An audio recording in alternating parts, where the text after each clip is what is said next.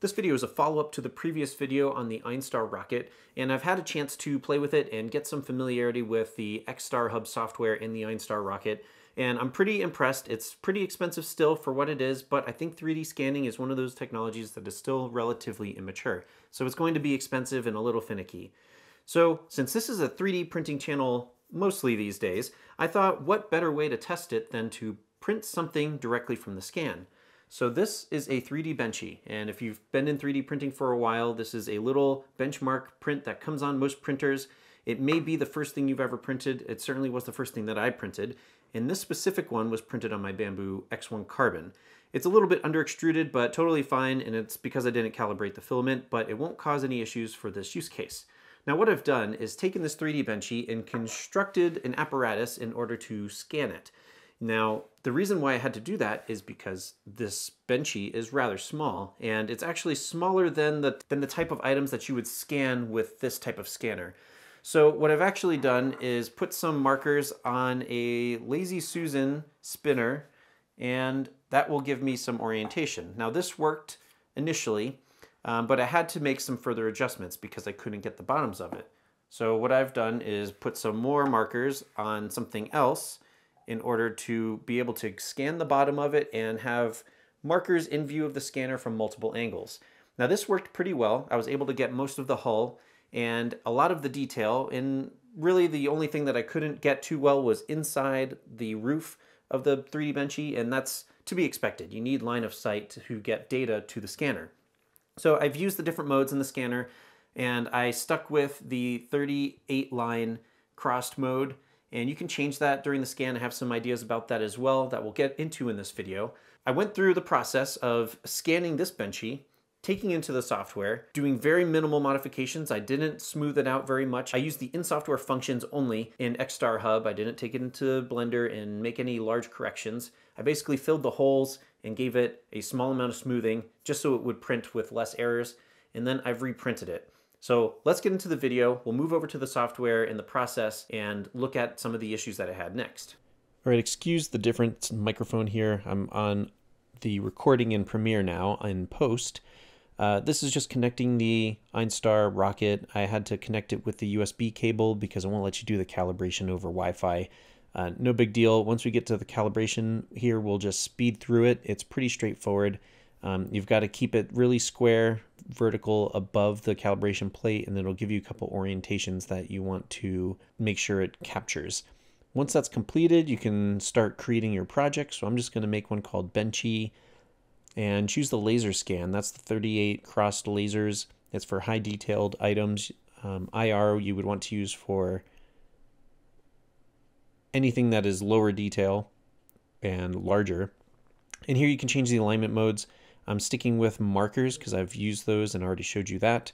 And then once you've set all your settings, you can also choose to acquire the texture here. That's going to be helpful if you're taking this into Blender or making it a game asset or something.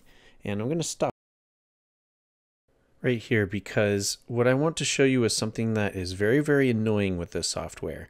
You cannot disable the lost tracking chime. It just constantly beeps no matter what you do. I'm going to let you hear it once and I'm going to mute it for the rest of the video. So here goes.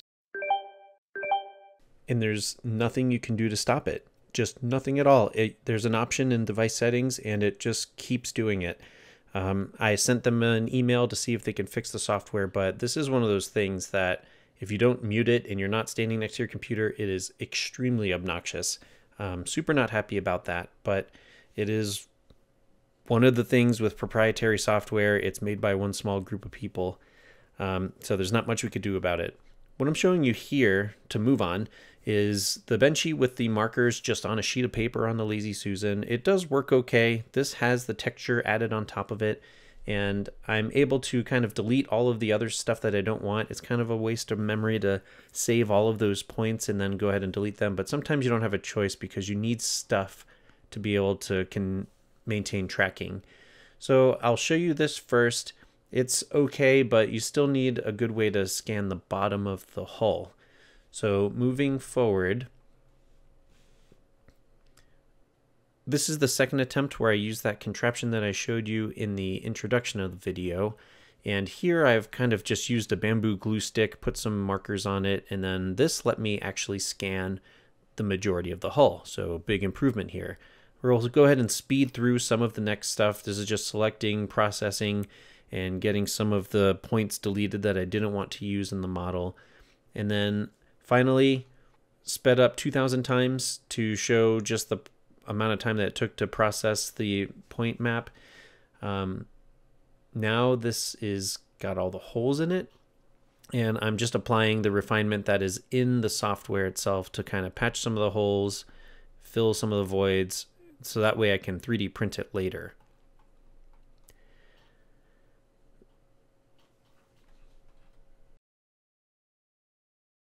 All right, next moving on into Bamboo. This is just the regular slicer that you all know and love, so there it is. We're going to print these really quick. Now this is the original Benchy that I printed on my Bamboo X1 Carbon, and here's a couple of the Benchies that I printed after scanning with different level of detail, and I tried a couple different things. Now I'll add some B-roll here of the close-ups of these two, but in general I wanted to point out a couple large factors. The scale is bang on, so I didn't have any issue with it being scale, and this is good if you're doing the scan with something that you need some dimensional accuracy for. The calibration process was easy and straightforward, and I was able to make these the right size without any modifications or even measuring them. It just came out the right size, so that is great. The second thing I want to notice is the surface finish was not great, and the first one that I printed, you could see, and we'll add some B-roll of that there are some surface defects on it. It doesn't look great, and I wasn't able to get inside of underneath the roof, like I mentioned earlier, very well, as compared to the one that was printed directly from the 3D model. But what I did was, after reading online, I coated this in baby powder, put it in a little bag, shake and bake style, coated the 3D Benchy in baby powder, and what that did was cut down on some of the reflections. So I was actually able to get a smoother result. Now this one was after coating the Benchy in baby powder, and this second one came out a lot better, and I've actually done an extra thing in this one as well. In Einstar Hub software, you are able to combine multiple projects.